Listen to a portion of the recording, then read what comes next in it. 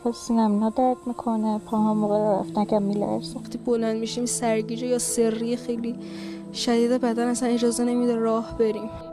More than 1,000 schoolgirls in Iran have been poisoned with unknown chemicals, causing many to be hospitalised.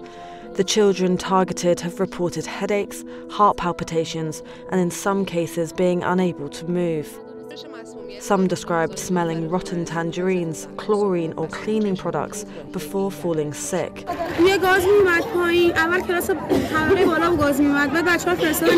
یکی از کارگاه‌های بچه‌ها یه بوی شبیه بوی رنگ اومد، ما هم به خاطر احتیاط بچه‌ها رو بیرون کردیم از کلاس. Some fear the poisonings could be an attempt to close schools for girls and that they're a response to the women-led protests after Masha Amini's death. The poisoning started in November, just 2 months after Amini died, following her arrest by Iran's morality police.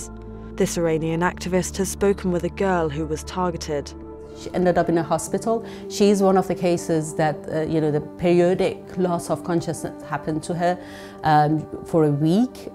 Still, she's scared, but she's going back to a school. And this is the other thing that some of them, they feel like if they stop going to school, they're going to lose the right of going to a school forever.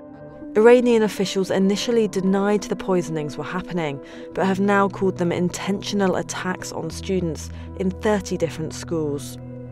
But this Iranian security official still claims that they've been exaggerated by the media.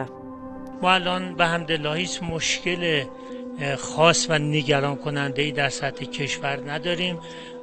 در تهران تا به حال هیچ موردی ما در مورد مسمومیت دانش آموزی نداشتیم.